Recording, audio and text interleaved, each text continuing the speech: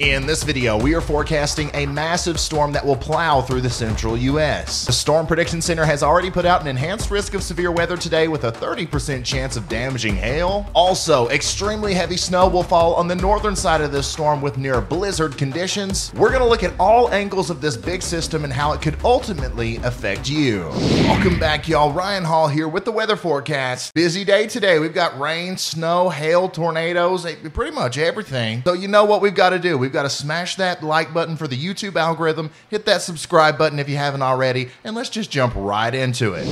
All right, here's a big old look at the United States of America, and as you can see right now, there's really not a whole lot going on. It's very quiet for the most part over here on the East Coast. Had a couple showers and storms popping up down here in southeastern Texas, but right here, this is our big storm that's forming right now. If I zoom in here on the infrared satellite, you can literally see the swirl already with our big time low pressure system that's eventually going to eject off to the northeast, cause our severe weather in the central and southern plains, and then our potential blizzard up here in Wyoming, Montana, and the extreme western portions of the Dakotas. Now, this system will ultimately affect everybody, even people on the East Coast as we go further into the future. Additionally, we have some stuff going on down here in the tropics. Look at this. We've got a storm named Pamela coming up the coast here. And then we've got a couple areas of interest down here around the Caribbean that we've got to watch closely as we go into the future, okay? So a lot of stuff packed into this video. I've got timestamps and chapters down in the description if you want to skip around, but I recommend watching the whole video, okay? Let's start forecasting on the weather models. All right, we're going to start off with the HRRR model, looking at the simulated radar. We're going to focus on the severe weather portion of this storm first because we do have that enhanced risk of severe weather today from the Storm Prediction Center, and that's broken down into categories. We've got a 5% chance of tornadoes here from the northern portion of Texas into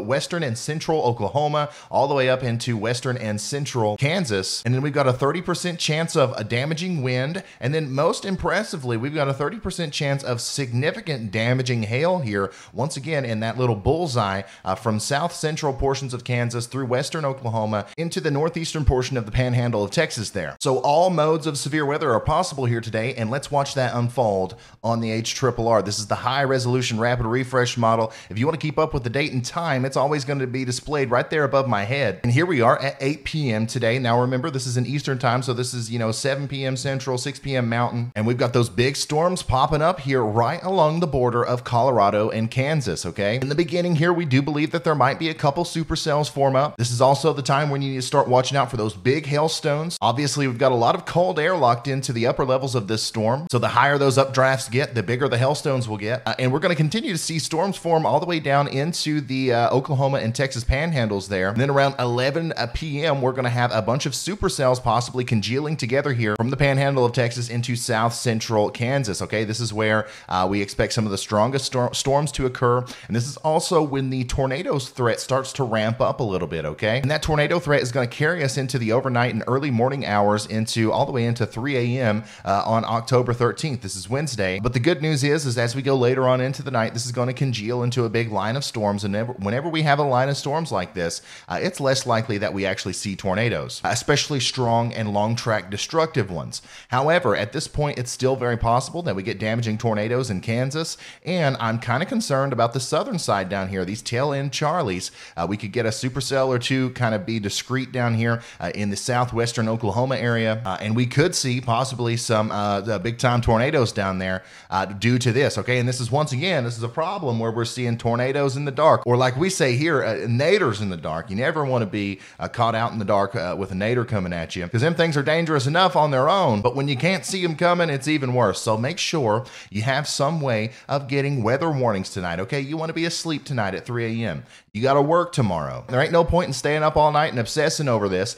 Just go ahead and get you a no-weather radio. They sell them at Walgreens and Target and all that stuff, and put you some batteries in that thing, and it will wake you up if there's a tornado warning, okay? Don't rely on the siren. Sirens don't work sometimes, and sometimes you just can't hear it. And then as we go later on into the night, around 6 a.m., the tornado threat starts to diminish, but we still have severe weather working through eastern Kansas, central Oklahoma, lots of heavy rain up here in Iowa, and these storms are going to continue to fizzle out as they get into eastern Oklahoma, portions of Missouri, and they might try to form up again and cause some additional severe weather in Illinois around the St. Louis area on Wednesday, but nothing nothing crazy is expected there, okay? I've been calling this storm a jumbo storm for multiple days. I think a week ago we started talking about this, and I wasn't playing around when I said this was going to be a giant, massive storm. Here's a look at this bad boy on the simulated infrared satellite, and look at that. A classic mid-latitude North American monster storm coming through, once again causing severe weather on this side, and then a big snowstorm on the other side,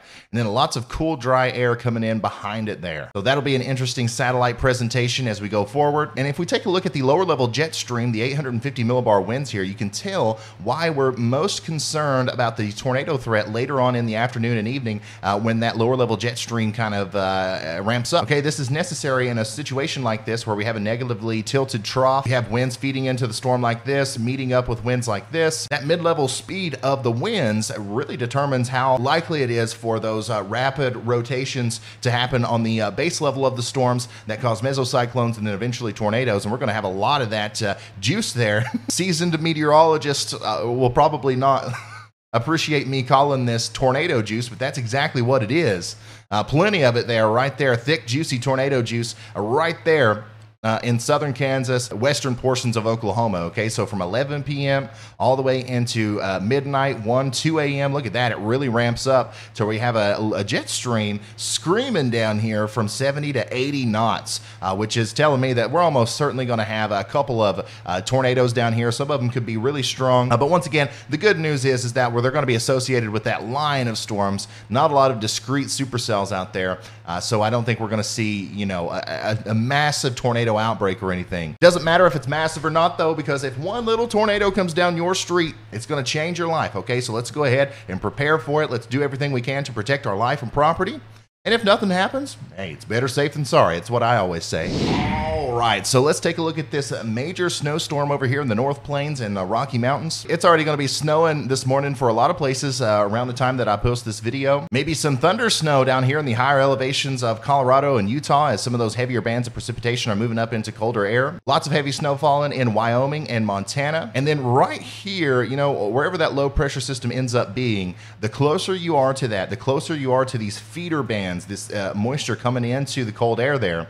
The closer you are to that, the more snow you're going to receive, the heavier it's going to come down, and the stronger the winds are going to be, okay? This is not just, some snow falling. We're also going to have some winds there. Ooh, look at that. 7 a.m. Wednesday, October 13th, extreme western portions of South Dakota and North Dakota, and over here in Montana and Wyoming, that is going to be one heavy snow band that sets up there. It's going to dump snow, so be ready for that on Wednesday morning. But also, it's around this time where we can expect to see some surface wind gusts too. So let's take a look at those wind gusts right there around the time that snow really starts kicking up. We're talking about 20, 30, maybe 40 mile an hour wind gusts. So it's going to be near blizzard conditions intermittently here. This isn't going to be like a constant blizzard where, it's snowing heavy and the snow's going sideways the entire time. It's just going to kind of be like these intermittent heavier snow showers that come through with the big bursts of winds. We might see a little bit of drifting snow here, but I think that a lot of the snow is going to be heavier and wet. So that it takes that dry, fine stuff to cause the big, giant snow drifts. So I just want you to be aware of the fact that we're also going to have winds here associated with this heavy, wet snow, which could lead to a few power problems as well. Just be ready for all this over here in Wyoming, Montana, North and South Dakota there, all the way up into portions of Canada too. I don't think it's going to make it all the way into Manitoba, but it's coming for you right there on the border, north of Montana and North Dakota. So how much snow can we get? Well, it looks like still, like we've been talking about for almost a week now, somebody's going to see around 30 inches of snowfall, okay? Now, some of this may melt intermittently as the storm's going on, so you might not, have a total of 30 inches of snow on the ground, but certainly 30 inches of snow will fall, and it looks like the bullseye is going to be somewhere right here in eastern Montana. Now, this has shifted north. We were looking at Wyoming certainly being the bullseye just a few days ago. This is not just going to be a high elevation storm, especially right here in the apex, the strongest portion over here. We're going to see heavy snow even in the valleys, okay? So get ready for a big classic October storm to move through Montana there. And also, of course, in the higher elevations here in the Rocky Mountains, we're going to see a couple places that see a foot or more, maybe even 2 feet. So make sure you are ready for that. All right, let's zoom out here to the whole U.S. now and do the extended forecast. I know a lot of you guys, you don't like it when I focus in on an area for so long, but I mean, everything's been happening over here in the central U.S. And that's, you know, it's my job here is to talk about the most important parts of the weather story. I can't be the local mesoscale weatherman for every little nook and cranny of the U.S., but I can as long as I focus on the biggest storms, okay? And that's what I'm trying to do with this channel. But let's get a quick overview of what the weather's going to be like over the next 200 hours or so. Here's our big storm that's working through today. Snow in Wyoming and Montana, severe weather in Oklahoma, Texas, and Kansas. That's going to eject off to the northeast and bring down much cooler air down with it, all the way down into Colorado, Nebraska. You're going to see temperatures way down into the 20s and 30s there. That cold front's going to try to move to the south and east a little bit and maybe even bring some cooler air into the Ohio Valley, into the Great Lakes region. Another little low pressure system may try to form here over the weekend on Saturday, October 16th. Bring some more rain once again into the Ohio Valley, maybe all the way down here into the deep south, and some cooler temperatures behind that.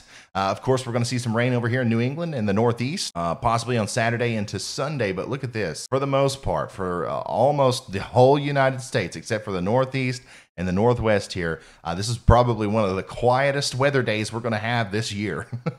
We've got nice seasonable temperatures resurging into the Rocky Mountain region. You know, we're cooled off here a little bit on the East Coast, but still, you know, it's pretty warm. We got some rain and snow moving into the Pacific Northwest, but that goes away. And look at this, still all the way on Tuesday, October 19th, very quiet, favorable weather through much of the U.S. And that is just the pattern. That's the pattern, okay? October 21st, still very quiet and very dry out there. Here's a look at the total precipitation over the next 240 hours, and the vast majority of all of this comes from the storm system that we're talking about today. And once that gets out of here, we're dry. We're high and dry. Look at this. Portions of South Carolina may not receive a drop of rain over the next 240 hours. Same thing over here in Nevada and California. This year has been such a roller coaster of severe weather that I'm sure we will all gladly accept the break. And then if we look at that 10-day temperature anomaly reading, for the most part, over the next 10 days, we're going to be a little bit warmer than average on the East Coast and a little bit cooler than average on the West Coast. And that's an average over 10 days. There's going to be some days where it's hotter and colder, but that's the general pattern right now. All right, last but not least, we are still in hurricane season, so we got to get an update on the tropics, and we do have a couple things going on out there in the part of the world that we like to keep up with as far as keeping up with the tropical weather. We do have a little disturbance that we saw on satellite earlier